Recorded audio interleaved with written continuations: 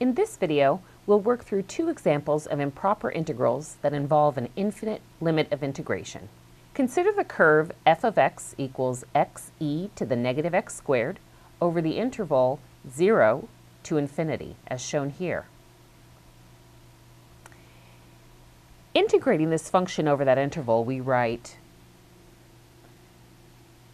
the integral from 0 to infinity of xe to the negative x squared dx using limit notation. Limit as b approaches infinity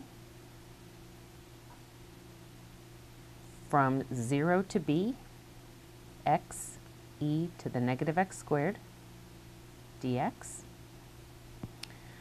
I'm going to pop out of this definite integral to integrate x e to the negative x squared using u substitution.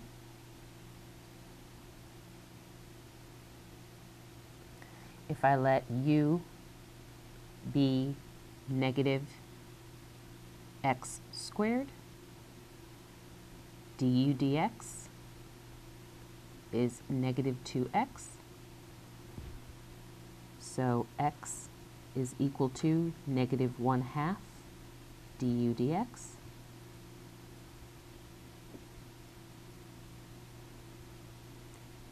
And I have negative 1/2 e to the u du,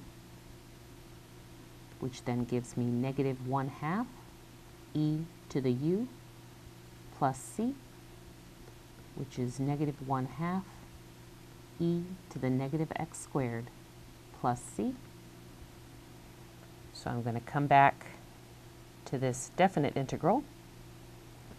This is limit as b approaches infinity of negative 1/2 e to the negative x squared from 0 to b, using the fundamental theorem of calculus.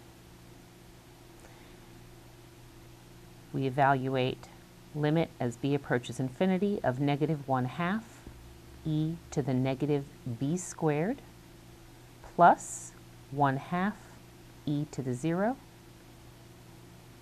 Now as b approaches infinity, this term right here goes to 0, and this ultimately equals 1/2. So since this limit exists, this integral converges, and in fact it converges to 1/2. Consider a second example, the integral from negative infinity to 0 of e to the negative 2x dx. We rewrite this integral using limit notation as the limit as a approaches negative infinity, the integral from a to 0 of e to the negative 2x dx. Evaluating the integral, finding the antiderivative, we find this is the limit as a approaches negative infinity of negative 1/2 e to the negative 2x evaluated from a to 0. This is the limit as a approaches negative infinity of negative 1/2 e to the 0 plus 1/2 e to the negative 2a. Now since a is approaching negative infinity and a appears in this negative exponent, we see that this limit equals infinity or approaches infinity. Since the limit does not exist, this integral diverges.